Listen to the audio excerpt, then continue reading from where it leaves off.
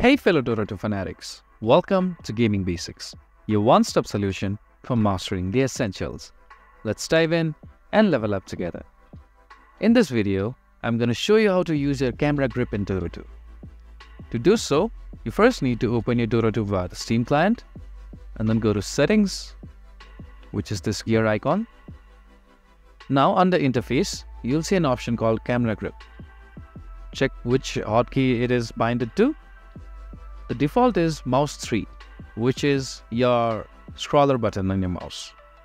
So if I hold mouse 3, which is the scroller button, and then drag, the camera will be gripped, like so. If you found this video helpful, please give us a thumbs up. And if you have any questions for us, please feel free to mention us in the comment section down below. Also, don't forget to hit that subscribe button and ring the notification bell, so you never miss out on our latest guides and tutorials. This has been your host Ace. Happy gaming!